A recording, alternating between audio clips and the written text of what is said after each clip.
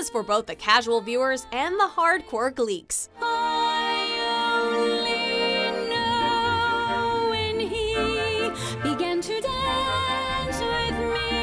Welcome to MsMojo, and today we'll be counting down our picks for the top 5 surprising facts about Glee.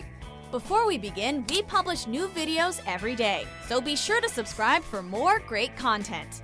For this list, we're attempting to provide you with some unknown tidbits about everyone's favorite Glee Club. You think this is hard? Try being waterboarded, that's hard. Number 5. Sue only calls Emma by her correct name during the pilot. From the very first episode of Glee, it was clear who the primary antagonist was going to be. Your resentment is delicious. Foul-mouthed, hot-tempered, and insanely vindictive, Jane Lynch's portrayal of Sue Sylvester was one that attracted plenty of attention during the show's 6-season run.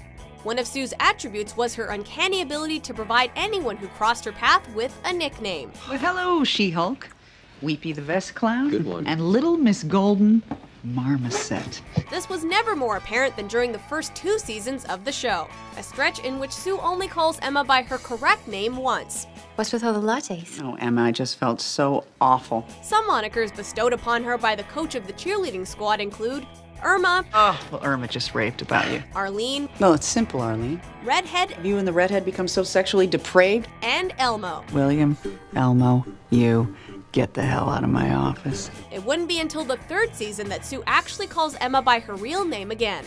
I'm thinking about starting a family. No, how is it going with Emma? Number 4. Lea Michele had a crazy first audition.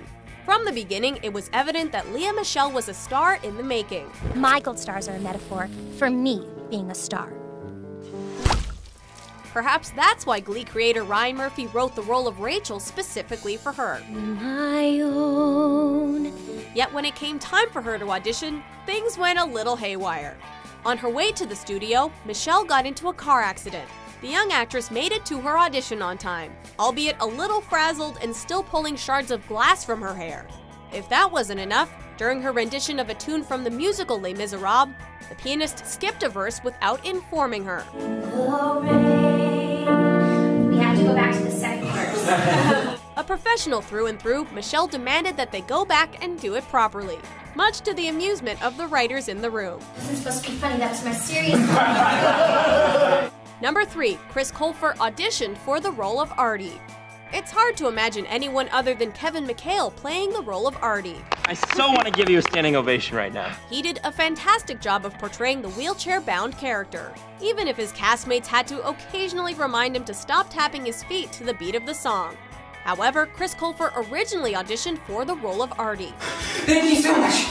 Oh God, that smell! In fact, after trying out for the role, and ultimately failing to secure it, the writers decided to create a new character specifically for him. They didn't tell me it was written for me until after I was cast. It was in this way that the role of Kurt came to fruition.